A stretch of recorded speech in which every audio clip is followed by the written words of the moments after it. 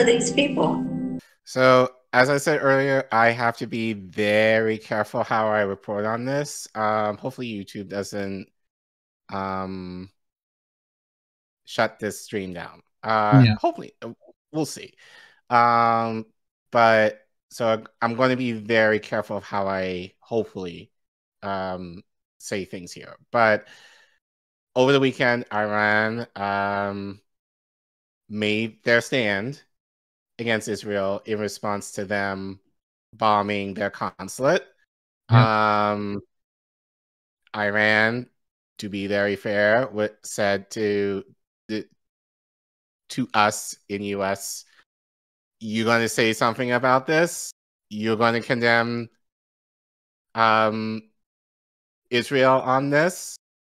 Because the last we checked, that's a violation of international law, you know. And very possibly.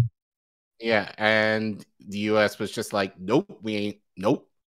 So Iran gave warning and said, okay, well, since you're not saying anything, we're going to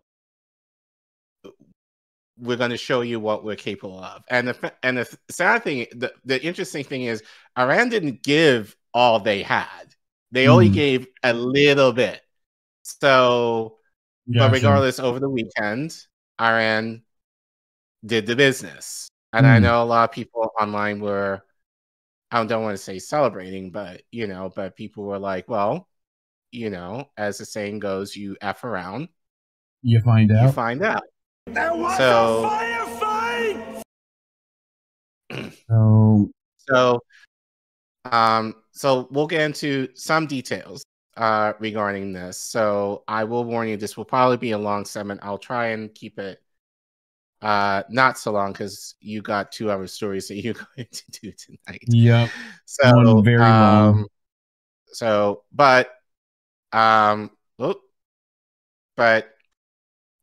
we'll try and speed through it and then we'll stop where need be. Yeah. Again, from Common Dreams. Actually, this will be the first of a couple of articles I'm going to be pulling. Jessica Corbett reports Iran launches drone attack against Israel over consulate bombing. Bibi will use it as the pretext for another proclamation because he's bent on starting this war, one writer predicted. So Jessica writes, Iran on Saturday launched several drones and missiles toward Israel in retaliation for the nation's deadly bombing of the Iranian consulate in Syria early this month. God, Colin, I heard it was unprovoked. Isn't it unprovoked? Well, I said earlier, I just said it in the beginning of this. Yes, totally unprovoked, I heard. Right. Safe and effective. According to friend of the show, Fee, she tweeted, breaking Iran's IRGC confirms launch of dozens of drones and missiles towards occupied territories and Israeli positions. In response to numerous crimes of the Zionist regime, including the attack on the Iranian consulate in Damascus and the martyrdom of a group of our military commanders and advisors in Syria, the Air Force of the IRGC targeted specific positions inside the occupied territories by firing dozens of missiles and drones. Source, Press TV. Shout out to Vanessa Bealey, who's been over in Syria forever. And if you're listening, Vanessa, I'll take some of that steel they got in Damascus, the knife, anything. I'll take that shit. Very happy. You know, that's that good stuff. That Damascus. So Jessica continues, the United States should avoid taking any military action in connection with the Israel-Iran conflict. Israeli and U.S. officials also confirmed the IRGC launch, estimated by Israel to involve over 100 drones. A short while ago, Iran launched unmanned aerial vehicles from its territory towards the territory of the State of Israel, the IDF said in a statement. The air defensive rate is on high alert at the same time as the Air Force planes and Navy ships are on a mission to protect the country's skies. The IDF is monitoring all targets, added the IDF, which had been waging the war on the Gaza Strip since a Hamas-led attack on Israel October 7th. We asked the public to adhere to and follow the instructions of the Home Front Command and the official IDF announcements regarding the matter. Iran's drone launch comes after Iranian officials have reportedly been sending a message to the Biden administration through back channels. We will attack the forces that attack us, so don't fuck with us and we won't fuck with you. Further fueling fears of a new regional war, U.S. President Joe Biden said Friday, we are devoted to the defense of Israel. We will support Israel. We will help defend Israel. So just more of the same shit that they've been saying. You know the thing.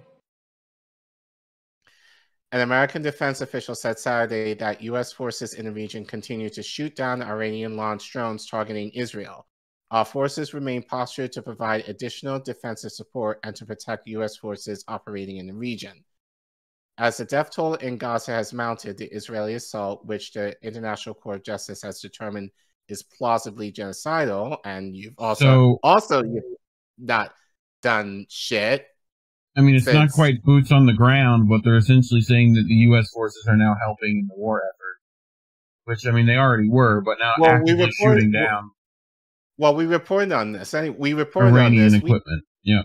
Yeah, but we reported on this that Israeli troops are there, as well as other allied forces are allegedly. Allegedly. Yeah. So, gotta be careful in saying that. But yeah, I wish we knew what YouTube thought was disinformation in all of this. Since it took down a hard lens video and an entire stream from Nick at RDN. Love to know what that's about. You know, if we could have some details, please. But, you know, whatever. The Israeli assault, which the International Court of Justice has determined is plausibly genocidal, has killed at least 33,686 people. Biden has faced intense pressure to condition or even cut off military aid to Israel. Yeah. In response to Iran's attack on Israel, Sarah Lee Whitson, executive director at Democracy for the Arab World Now, said in a statement that the United States should avoid taking any military action in connection with the Israeli-Iran conflict or further entangle U.S. armed forces in unauthorized and dangerous fighting in the Middle East. The Biden administration should call on Israel to immediately announce a ceasefire in Gaza and to refrain from using U.S. weapons in any further unlawful attacks against other countries' embassies and diplomatic facilities, she added. On top of the nearly $4 billion in military aid that the U.S. gives Israel annually, the Biden administration has been shipping arms to the IDF since October and pushing for a new package worth over $14 billion that requires congressional approval. U.S. House Majority Leader Steve Scalise said Saturday that in light of Iran's unjustified attack on Israel, the House will move from its previously announced legislative schedule next week to instead consider legislation that supports our ally Israel and holds Iran and its terrorist proxies accountable. Late Saturday, U.S. Senate Majority Leader Chuck Schumer released a statement commending the Israel and American troops who stopped most of the missiles and drones. We're actually going to talk about that in a few minutes because there's a question of whether that is true. Condemning Iran's attack and saying that it is even clearer that the best way to help Israel is for the House to quickly pass the Senate bipartisan national security supplemental next week.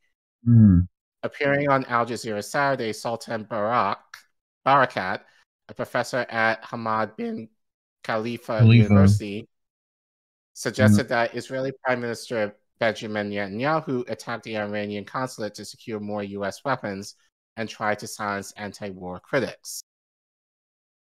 So if you screw them in, so this is a tweet from Franco Bartek, who says, if the below analysis is correct, and I think anyone observing this war would agree it is, then my fear is that it doesn't matter how limited or restrained Iran's response is. Netanyahu will use it as a pretext for another proclamation because he's bent on starting this war. So actually, if you scroll down to the actual article, so this is what Bibi hoped to achieve with the attack on the consulate. So he said the prime minister had the following objectives: extend the status for war, and with it, the emergency rules that will keep him in power for now, by sure. reminding everyone that Iran will retaliate as a threat. He's also managed to silence the little criticism that has started to come from Washington concerning his operations in Gaza. It's very unlikely that anyone there will say anything against Israel over the coming few days. He's also going to accelerate the delivery of the weapons that Biden has promised, including the critical F-35 fighter jet fighters. Critically, he is also going to silence the opposition within his own country.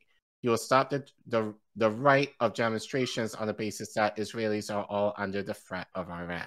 Interesting little tidbit on that one. Yeah.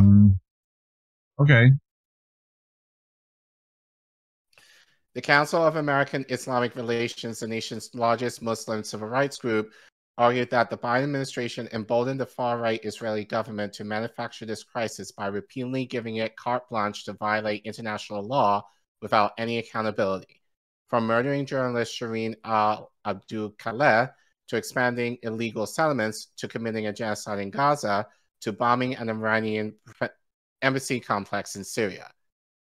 Sanaa Saeed, a media critic with AJ+, said on social media Saturday that there will be lots of incoming analysis for the next several hours, but there's really just one thing to know. None of this was inevitable, nor did it start with Iran. This is U.S.-Israeli belligerence. This is Joe Biden's foreign policy and Israel's war expansionism as it conducts a genocide.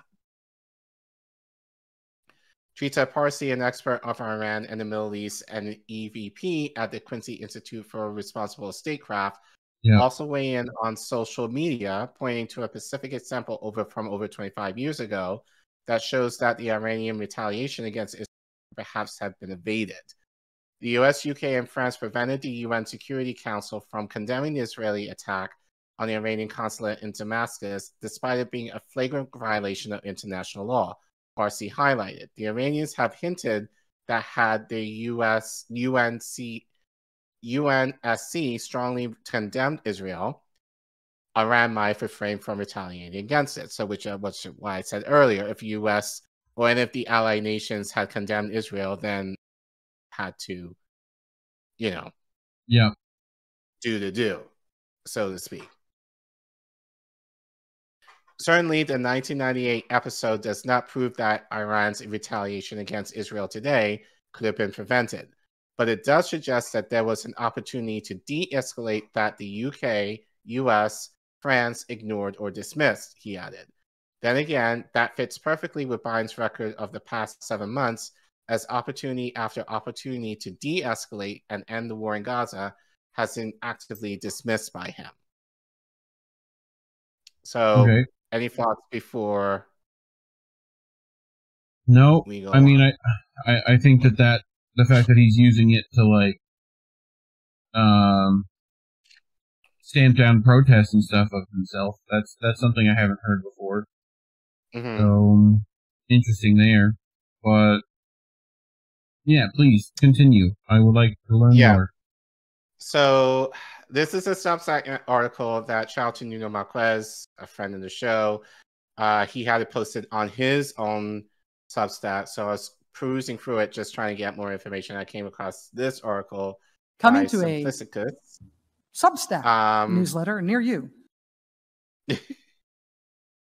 So this is a long article. He's definitely a war connoisseur because he gave a lot of information about the missiles that were used. Okay. We don't need to know all that stuff. If you're interested in that, the Substack article is linked in the description. But he does make mention of a few things that are interesting that I will highlight here. But his article is called Iran Breaches Anglo-Zionist Defenses in Historic Attack, a Breakdown. So he writes, Iran made history Saturday by launching Operation True Promise. In our usual style here, let's cut through all the noise currently clogging up social networks and decisively demonstrate the facts as thoroughly as possible, while also pointing out how this was a game-changing and historical event which has brought Iran onto the world stage in a big way. Yep. Firstly, as establishment, Iran's stated goal for the operation was to strike back at the basis from which the Israeli consular attack was launched on April 1st. IRGC has listed its objectives for the last night's missile attack, Ramon and Nevatim air bases, where attack on Iran consulate was conducted from, Israeli Air Force's intelligence HQ in Tel Aviv, where attack on Iran consulate was planned, and the grading of Israel's air defense radars and assets. So essentially, the targets were air bases, essentially.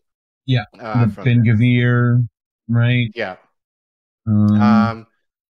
The footage is of the intelligence HQ getting hit. I've yet to see evidence of 99% interception.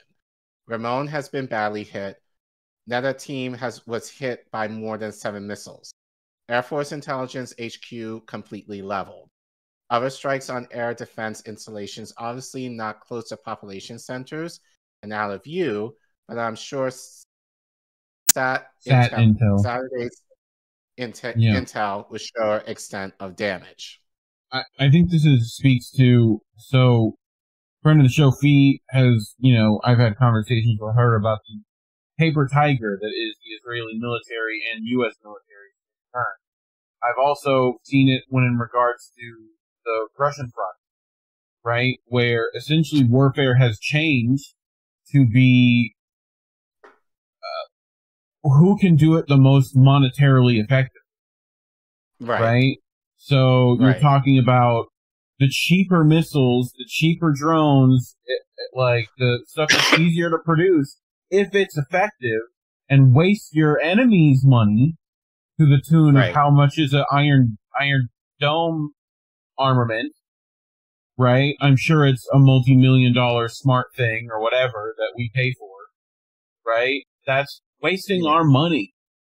They're essentially siege warfaring the entire continent. So but you know what?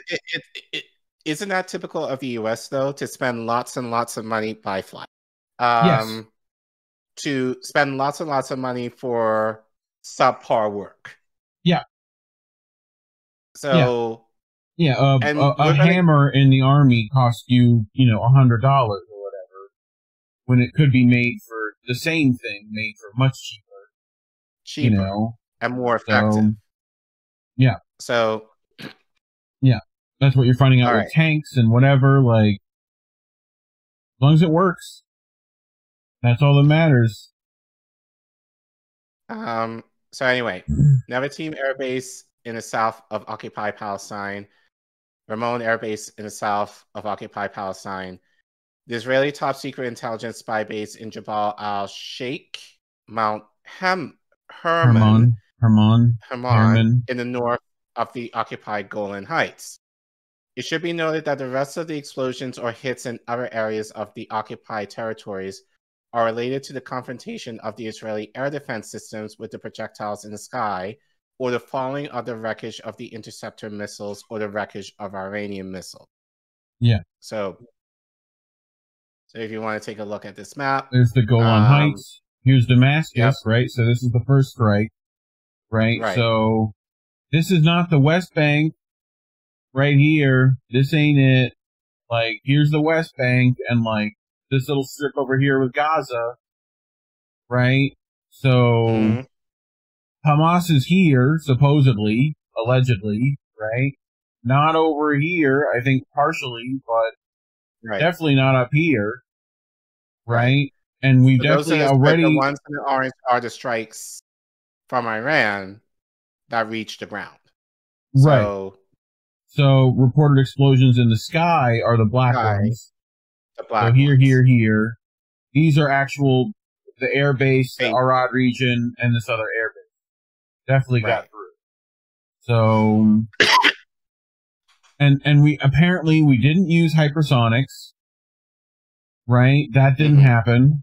So Iran still has those. Yeah. Right? It was using some cluster munition type stuff. Some like pre-flak to mess with the Iron Dome. Like, the Iron Dome is not perfect. And it's definitely less perfect than 99%. So, Right. I mean, they were actively having to shoot down stuff with aircraft.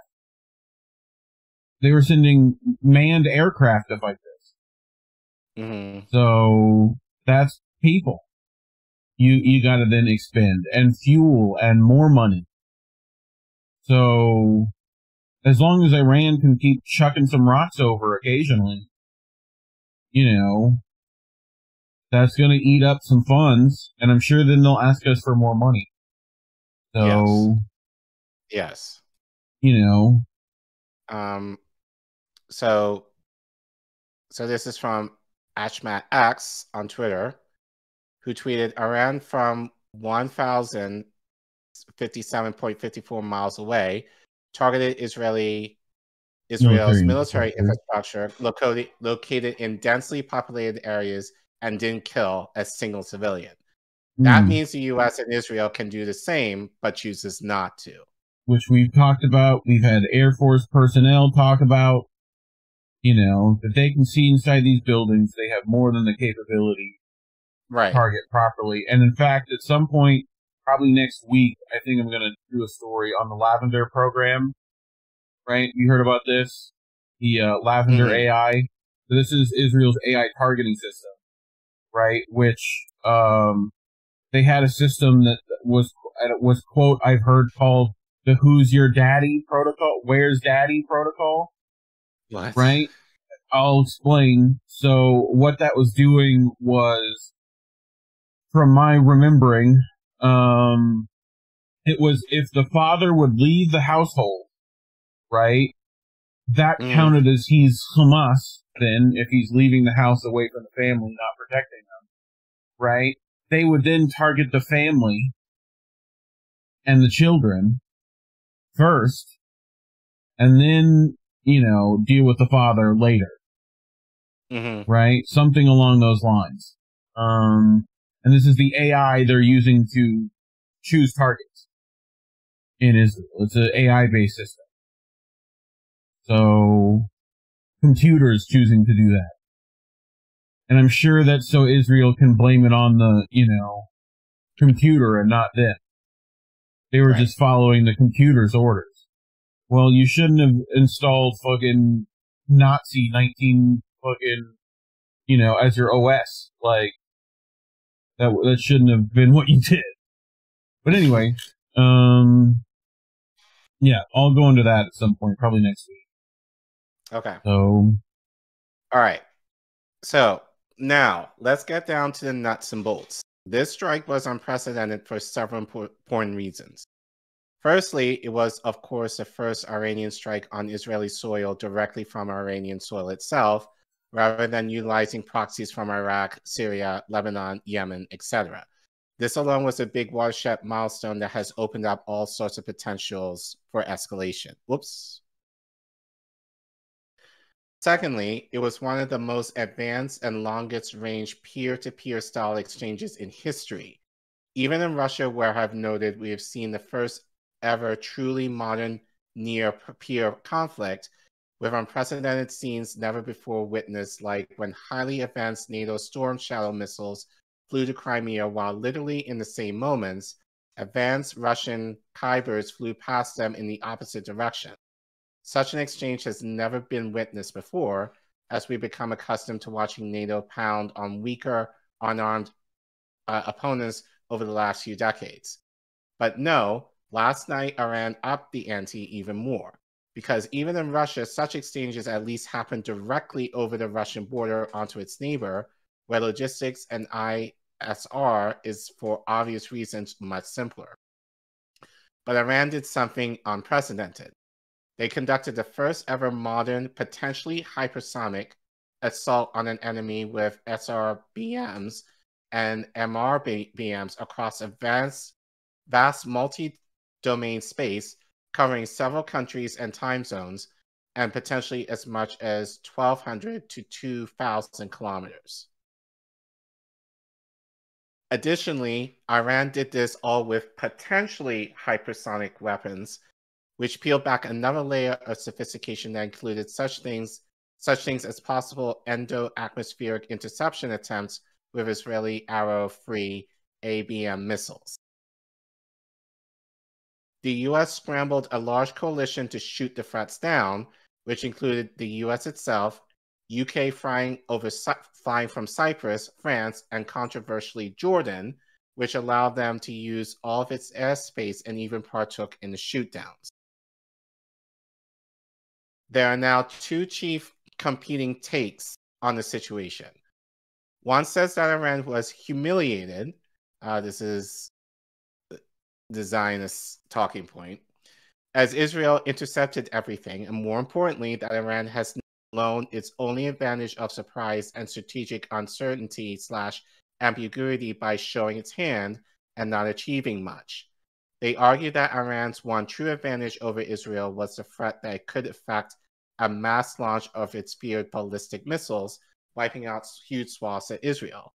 But now that the perceived damage from the attack was low, Iran has shown itself to be weaker than expected, which could endue Israel with even more courage and motivation to continue striking and provoking Iran, as they might see they have nothing to fear from Iran's long-toothed missiles. This Which is I certainly heard Putin pretty much give them credit, I think, yesterday or whatever, sometime this week, where it was essentially he was touting their measured response. I think is the quote. Right. This is certainly a reasonable argument. I'm not saying it's totally wrong. We simply don't know for a fact because of the aforementioned reasons that, one, we don't actually know how much damage the strikes cause due to Israel's obvious lies of 100% interceptions and disproved fakes. Two, we don't know whether it was merely Iran's goal to do a light showing in the interest of escalation management, i.e., they may not have wanted to cause too much damage deliberately, simply to send a message, but to keep from provoking Israel to respond too aggressively. Iran is said to have thousands of such missiles, so obviously having launched only 70 plus or so is likely not indicative of a major attack tasked with actual causing serious destruction to Israeli infrastructure. Then there's the converse side. Iran came out the big winner by demonstrating all the previously outlined abilities of bypassing the West's densest AD shields. Here's why I think in some ways this conclusion to be the more correct in the long term.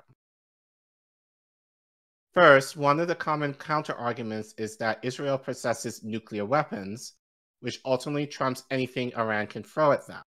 But in reality, now that Iran has proven the ability to penetrate Israel, Iran too can cause nuclear devastation by striking the Israeli Dimona nuclear power plant. Destroying nuclear plants would produce far much more radioactive chaos than a relatively clean modern nuclear weapons. Furthermore,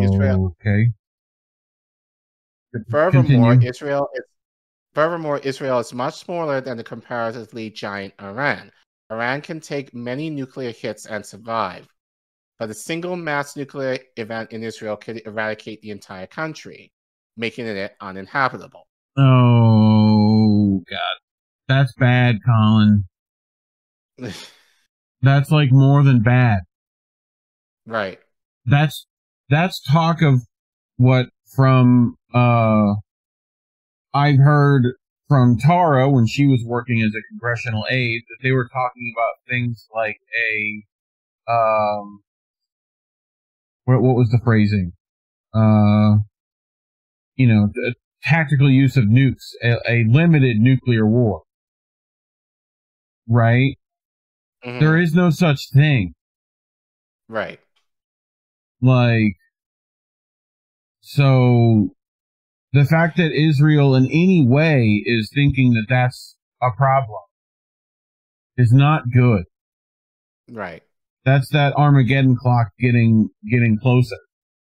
So that's bad. Ugh. Okay. Secondly, recall the main fear of Iraqi scarabs and Suds back in the day. that they could contain chemical biological warheads. Iran too could technically load its missiles with all kinds of nasty goodies of this sort, either chembio, even enriched uranium, which has a plenty to create a dirty bomb. Now that we know it can penetrate Israel easily, Iran could actually wipe out the country with a mass unenriched nuclear, chemical, or biological attack with these now proven hyper or quasi-hypersonic ballistics. That threat alone now presents a psychological Damocles sword that will act as Damocles. That will act as an asymmetrical deterrent or counter to any Israeli Samson option threat. Yeah. Thirdly, this was Iran's very first foray into a direct strike. It can be argued that they gained critical data and metrics from the entire Western alliance's defensive capabilities, as well as Israeli defensive vulnerabilities. This means that there is an implied threat that any future attack of this scale could be far more effective, as Iran may now calibrate said attack to maximize what it saw were any failings or weaknesses on its part on Saturday. Russia has had 2 years of launching such strikes, and it has only been semi-recently that they've collaborated and fine-tuned the precise timings of the sophisticated multi-layered drone ALCM ballistic triple threat attack. Yeah. Iran can improve with each iteration as well as streamline the effectiveness with each attempt. Yep. Fourthly, there's a now confirmed mass discrepancy of operational costs. So this is from, if you zoom in, please, from OSINT Defender, who tweeted, Israel defense of Saturday's Iranian missile and drone attack is estimated to have costed over $1.3 billion in jet fuel, surface-to-air missile interceptors, air-to-air missiles, and other military equipment that was utilized by Israeli air defense array, with an hour-free hypersonic anti-ballistic missile alone believed to cost between $5 to $20 million. Okay. Just in one night, $5 to $20 million. Right. 1.3 billion in jet fuel alone in one night. Like I was saying earlier. Yeah. Like, they're trying to, like, wait them out and see if they run out. Right. And then they're going to ask us for more money, and we're already upset that they're asking for money. More, right. So Ukraine all over again, basically. Yes. Yeah, but more so now. Right. Okay. And now we're wanting to sanction them. Right. Economically. Like, we think that's going to help? We're spending way more than we're ever going to sanction them, away from. They will still make money without us. This is what your money is going to, folks. Oh, God. Yep. One confirmed source claimed Iran's attack cost as little as $30 million, while the number floated for the West's interceptions is around $1 billion to $1.3. So that's a lot more than 30 million. I know it's just 1 0 to you people, but that's over 3 times the amount. And 30 million is a lot of dollars to have. Right. Already. So in layman's terms, Iran barely showed what they're capable of with less. With less. So oh, dude, and this is a conservative estimate. Of course it is. So basically, Israel, do you want to do the dance? Do you want that dance? It doesn't sound like that they wanted to escalate things from what I heard. So, doesn't mean they won't. Right. We'll see. The point is that just as we're in the midst of the Houthis having proven the West's total inability to sustain defense against mass persistent drone swarms, here to Iran, they have just proven an absolutely lethal inability of Israel and the West to sustain against a potential long drawn-out Iranian strike campaign, i.e., one prosecuted over the course of days or weeks, with consistent daily mass barrages. Such a campaign would likely critically deplete the West's ability to shoot down even the lowest scale Shahed drone threat. Just look at Ukraine. It's going through the same lesson as we speak. Bro, what did I talk about? Have we talked about drone swarms before on the show? Yes. Welcome to the arms race.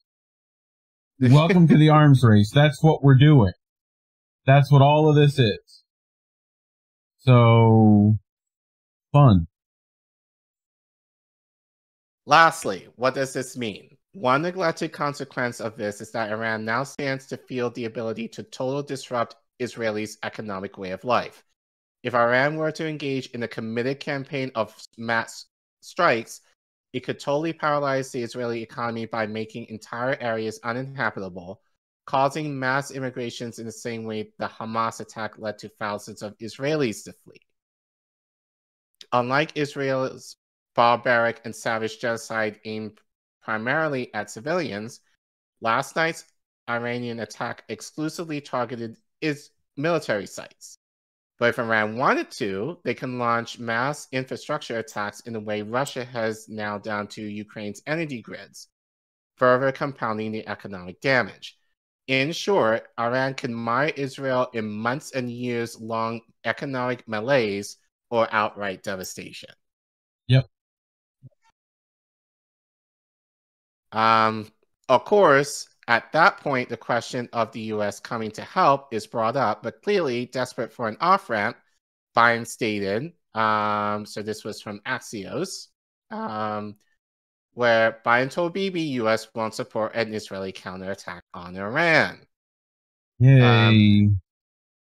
President Biden told Israeli Prime Minister Bibi during a call on Saturday that the U.S. won't support any Israeli counterattack against Iran, a senior White House official told Axios. Yep. So, U.S. knows what's up, at least for now. The final aspect of consideration is to remember that all of the preceding and ensuing events could very well be part of the Israeli plan. Recall, Israel didn't choose to blow up the Iranian embassy, a huge, unprecedented maneuver, and slaughter Iranian generals just for its health. Allegedly. This appeared part of a clear strategy of escalation aimed at baiting Iran into an escalatory spiral, presumably with the end goal of drawing the U.S. into a large-scale war to cut down Iran once and for all. In light of that, some experts now speculate that Iran foolishly fell into the trap. However, as stated earlier, Iran can be said to have wisely managed the escalation for precisely this reason, to show its strength while not going too far in a way that would invite a wilder American response, or even an Israeli one for that matter. Why now? Why did Israel bait Iran into such an action at this precise moment? The clue to the answer lies in the news from several days ago that Israel totally withdrew its forces from Khan Yunis. Yeah. So if you zoom in, Israel withdraws from Khan Yunis as Gaza hits 6-month mark. Actually, you can zoom out. So they withdrew. I suspect that Israel, or Bibi for that matter in particular, is facing failure after not having accomplished any of the stated objectives, and thus is desperate to create a new distraction as a vector for continuing the war in some way that can keep the world and Israelis from reaching the conclusion that the war has been totally lost. Have you seen this latest bombshell from Haaretz? We've lost. Truth must be told. The inability to admit it encapsulates everything you need to know about Israel's individual and mass psychology. There's a clear, sharp, predictable reality that we should begin to fathom, to process, to understand, and to draw conclusions from for the future. It's no fun to admit that we lost, so we lie to ourselves. Some of us maliciously lie, others innocently. It would be better to find solace in some airy carb with a total victory crust. But it might be just a bagel. When the solace ends, the whole remains. There's no way around it. The good guys don't always win. The astonishing article, which jives with the sentiments of many Israelis, goes on. After half a year, we could have been in a totally different place, but we're being held hostage by the worst leadership in the country's history and a decent contender for the title of worst leadership anywhere ever. Every military undertaking is supposed to have a diplomatic exit. The military action should lead to a better diplomatic reality. Israel has no diplomatic exit. The article concludes that the calculus has changed and that Israelis may now never be able to return to the northern border given the situation with Hezbollah. That sounds a lot like blaming Bibi, what it sounds like. Well, in short, this is why Bibi needs an escalation. It's to divert attention from the ongoing catastrophe of Israel's potential defeat to Hamas, the catastrophic loss of standing of Israel's image to the world community, the complete turning against Israel by the entire world. Rather than admit defeat and face the end of his career, as well as the coming trials and tribunals that will put him in jail, he chose to take the only remaining option, to continue escalating in the hopes that a wide-scale war could wash away his sins and undo his past mistakes. Unfortunately, just like the ill-fated Zelensky, Netanyahu's doomed plan appears destined to coincide with the U.S.'s historic decline, reaching its zenith now in its pivotal year of 2024. Yay! So, I have one more article. It was from Caitlin, but anything you want to add before we end this? I've been adding it when I see it, pretty much. All right. So, so I wanted to bring this to friend Caitlin. Has a slight different take compared to Simplicius from his article. But she writes, Israel's latest lie is that it has no choice but to attack Iran. Oh, went backwards. All right. In an article titled, Israel vows to retaliate against Iran from missile attacks, Axios reports that the Israeli defense minister has informed his American counterpart that Israel has no choice but to attack Iran for the retaliatory strike it launched in response to Israel's deadly attack on the Iranian embassy in Damascus. Israeli Minister of Defense Yoav, is that how you say it? Yoav Gallant, yeah. Yoav Gallant told Defense Secretary Lord Austin Sunday that Israel has no choice but to respond to the unprecedented missile and drone attack launched by Iran over the weekend, reports Axios, citing an anonymous U.S. official and other unnamed source. The state of Israel has been churning out massive lies on a daily basis for the last 6 months, but this whopper could wind up being the most consequential. Obviously, Israel has a choice as to whether it continues to escalate a conflict it initiated with an extreme act of aggression. This fraudulent apartheid ethnic state is so accustomed to crying victim every minute of every day that it will even pretend to be the victim of its own conscious decisions. As Professor Jason Hickel put it on Twitter, people need to understand that Israel does not need to retaliate. Iran's action was a telegraphed response to Israel's bombing of its consulate, which killed 16 people and violated the Geneva Convention. Iran says they're now considering the matter closed. Israel must de-escalate. By the way, not the Geneva, the Vienna Convention. Vienna, yes. Yeah, no worries. It makes sense. Probably did the Geneva Convention too, honestly. Right. If we're going to talk. So, Iran's Deputy Foreign Minister Ali Bagheri has made it clear that if Israel launches an against Iran, this time Iran's response will be instantaneous instead of a 12-day grace period, with Tehran giving neighboring countries and the United States a 72-hour advance warning to ensure minimal damage to Israel. See, that's what people, I think, are not necessarily talking about. Yeah. We knew that this was happening.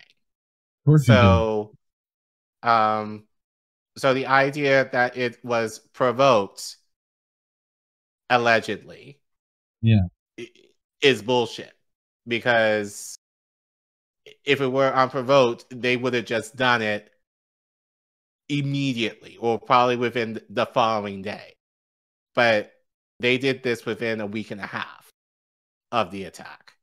Okay. So Predictably, the Biden administration is doing its usual phony shtick where it pretends to be a passive witness to all this, with National Security spokesperson John Kirby telling the press that the White House plans to just wait and see what the Israelis decide to do.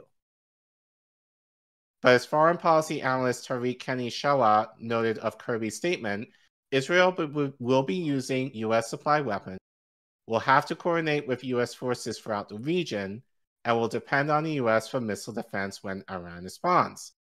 So the fact that the U.S. won't be actively planning the attack with Israel doesn't mean the U.S. won't be involved in it on a fundamental level. If Israel's escalatory attack happens, it will be because Washington allowed it to. If the U.S. informed Israel that it will instantly lose its pricey U.S. weapon supplies and Pentagon support if it attacks Iran, Israel would discover very quickly that it does in fact have a choice as to whether or not to proceed. So this is from Trisha Parsi. My latest foreign policy on Iran, Gaza, and Israel. Biden's support for Israel is often described as a continuation of a long-standing U.S. policy. In reality, it is a break with tradition. Previous presidents regularly twisted Israel's arm if needed, and we've talked about this before. In an article of foreign policy titled Netanyahu Wants War with Iran, Biden Can Prevent It, Quincy Institute Parsi argues that while Biden's unconditional support for Israel is often described as a continuation of long-standing U.S. policy, it has actually been a rather dramatic break from the norm. Presidents like Reagan, both Bushes, and Obama have not hesitated to give Israel's arm a twist whenever they found it necessary to advance U.S. interests in the region. This new policy of just letting Tel Aviv do whatever it wants while providing unconditional support is actually without precedent in the White House. So again, that's something. Yeah, so that's also something that is not necessarily talked about. And we've talked about it on Reagan. Yeah. Well, more specifically, Reagan has resolved in not giving conditions in certain instances with Israel in order to go too far. And I wonder if, honestly, in thinking about this now, I wonder if that has to do with the amount that AIPAC has given Biden. That would be kind of interesting to kind of see, maybe in comparison to the other presidents. Mm-hmm. I think Biden has gotten what, like $4 million from them, something like that. So it'll be interesting if anyone knows in the chat like how much the other presidents have gotten as far as funding from AIPAC. This might explain why Biden has actually been just like whatever, let Israel do whatever. Yeah. But we've talked about on the show how even, I don't think necessarily Obama, but even Obama, I don't think he particularly liked Netanyahu, really. So yeah. So it was easy for him to kind of be like no in certain instances, but anyway. Both Israel and the U.S. are pretending to be powerless in this situation when in reality they're both anything but. They're like two muggers getting ready to mug someone and saying, if only there was something we can do to stop this terrible mugging. Israel absolutely can choose not to accelerate towards a terrifying war between extremely powerful militaries, and the U.S. absolutely can choose to pump the brakes. The fact that neither of them are doing so is just what it looks like when you live under a globe-spanning empire that's fueled by human blood.